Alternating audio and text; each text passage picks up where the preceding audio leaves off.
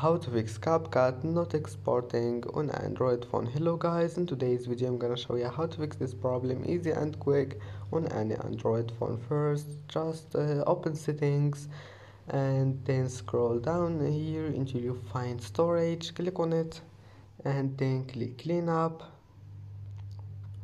And now just clean here some space and after that go to settings and then apps again, and here type CapCut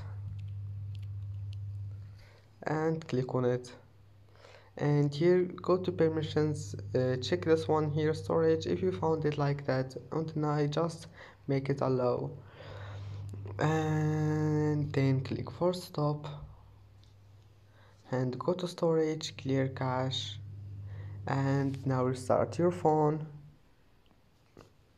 and try again, and your problem must be fixed.